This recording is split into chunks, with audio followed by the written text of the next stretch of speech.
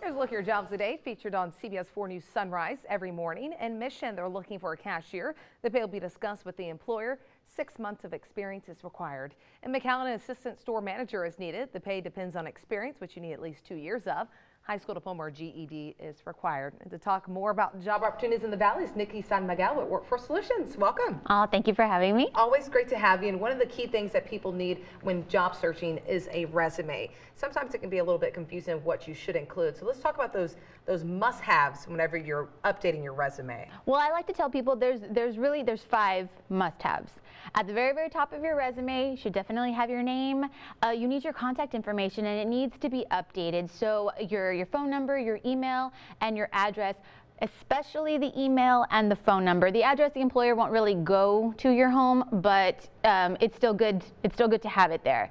Secondly is an objective statement. You want the employer to know why you're submitting your resume, what it is that you're interested in. Good example is I'm interested in a full-time position with an employer that's willing to utilize my skills, my knowledge, things like that. But you do want an objective statement.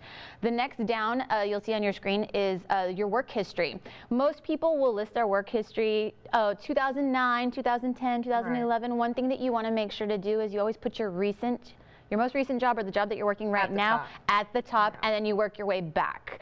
Some people don't know that, but that's how it's easier for the employer that way. And if you're already like out of college and everything, you don't need to feature a job that you worked in college if you already have that out of college work experience. Exactly. You don't need a list. I mean, really, you can go maybe 10 years back, but right. It depends on your work history and what the position is that you're applying for. Next on the list is actually your computer skills. It is always so great to enter your computer skills because nowadays employers, it's very rare that employers don't have some sort of technology, some sort of computer right. systems where you either have to clock in or you're typing out emails, whatever the case may be. You're constantly using computers, so you really want to enter that you have computer skills.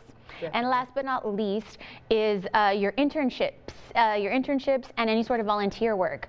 Now this especially if you don't have a lot of experience, if this is your first or your second job that you're applying to and you don't have a lot, those are transferable skills. A lot of that volunteer work, that's considered work history with some employers because they do have transferable skills. So it's good to put that on there as well. You want to sell yourself. Okay, well, there's the tips, and now there's 2 hiring events that are coming up just in the next few days that you can attend.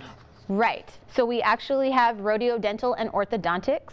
They will be at the Edinburgh Workforce Solutions office tomorrow. They will be there from 11 a.m. to 4 o'clock p.m. They are seeking educators, receptionists, dental assistants, and custodians.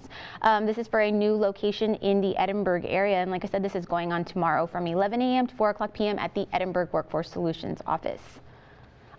Also going on at the Edinburgh Workforce Solutions office, Infinity Auto Insurance will be there on Friday, February 10th from 9 a.m. to 12 o'clock p.m. They are seeking bilingual claim adjusters. The pay is $11.70 per hour, and they are seeking a high school diploma and at least 1 year of experience in customer service or in claims adjusting.